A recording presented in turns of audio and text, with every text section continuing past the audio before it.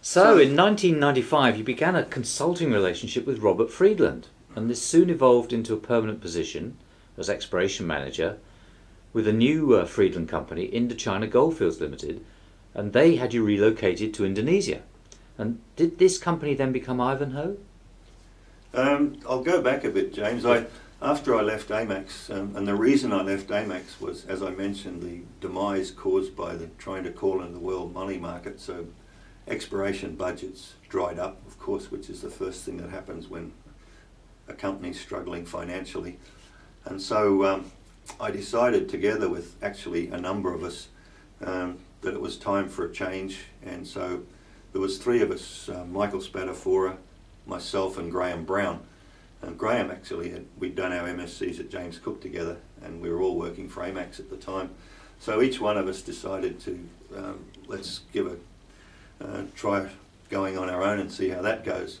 I formed a very small consulting business. Graham, I think, went contracting for Kennecott at the time, I think on Lee Hare, and Michael was working for CSR, I believe, in Indonesia. However, he and I kept a loose association, and we'd occasionally work together on various jobs. But to get back to Robert Friedland, as part of my consulting business, I'd been in it for about 10 years. Everything was going fine, and together with two surveyor friends of mine, we decided to set up a branch in Vientiane in Laos. My friends had succeeded in... Quick question, how's your French? Oh, high school French.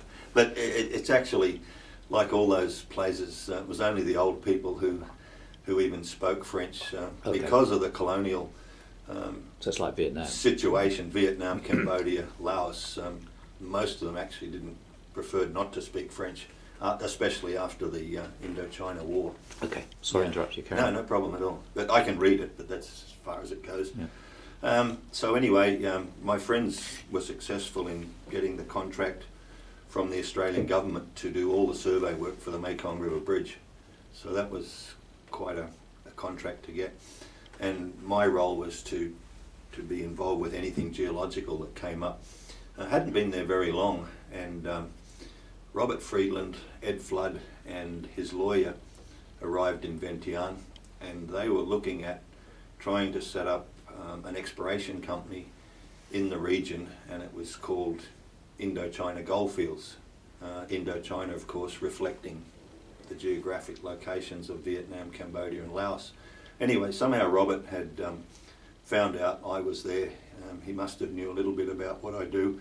So I received a message, could we set up a meeting?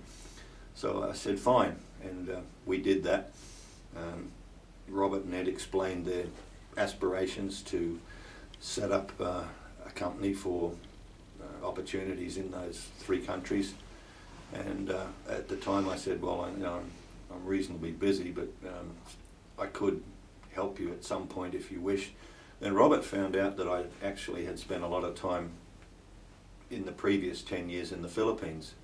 And so he had a number of projects there through different companies, and he asked me if I would do some consulting on those, which for me wasn't that difficult given I was going there fairly often anyway. So I said, yeah, okay, we can do that. So I started out doing that, and it was maybe 10 or 20% of my time.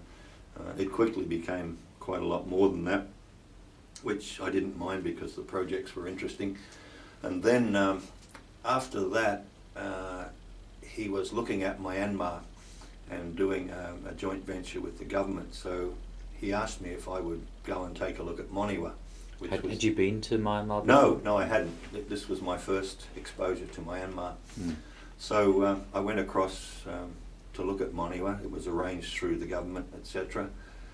Quite amusing actually. They provided me with 4 armed guards as I was walking around in the field. I was more worried about them tripping over and shooting me in the back than I was by getting shot by a guerrilla. Was it necessary? No, it wasn't. It was just, I think it was protocol. Here's a foreigner, we want to make sure A, he's safe, and B, doesn't do anything he's not supposed to. So I spent 3 weeks mapping and sampling at Moniwa, which was very interesting actually. So then I wrote a report, came back, and Ed Flood approached me, and he said, would I be interested in joining full-time as exploration manager in a new venture? And I said, well, possibly, but I think that you might be better off relocating your focus to Indonesia, because I couldn't really see any obvious potential in Vietnam, Cambodia or Laos at that time, given they wanted to make a discovery fairly quickly and list a company. So I did an orientation trip to Indonesia before I made up my mind. I said, I'll go down there and I'll have a look and I'll see what opportunities there are there, which I did, and it was quite positive actually. Things were moving along well in Indonesia at the time. Specifically, what I saw the opportunity was to acquire 3 million hectares of almost unexplored ground in northeast Kalimantan. So I came back to Ed and I said, here's what I think. And he said, well, we would really like to have you full-time. I had a lot of respect for Ed. He was a terrific guy. He had a great reputation and he was a pleasure to work with. So I said, yeah, okay, I'll try this. And so I signed up and then relocated basically to Indonesia, working for Indo-China Goldfields, private. It didn't list until a couple of years later. Their prime assets became Moniwa, the Bre-X deposit. Quick question, what did you think of Moniwa when you went there? Oh, I loved it. Yeah, I thought it was great. And I have a little more to say about that later. Okay. Now, it's a wonderful deposit and it's very, very interesting. Bre-X I thought was far less interesting for a number of reasons. And then the exploration ground in Indonesia. The timing was good. The area in northeast Kalimantan was, if you wanted to use trendology, it was X kilometres from Bre-X, which was exploding at the time, although friends of mine had already told me it was a scam at that time. Are you able to say who they were, or would you rather not? No, I don't mind, because the person that was always telling me that this was a scam was one of my good friends I'd worked with in Fiji called John Levings.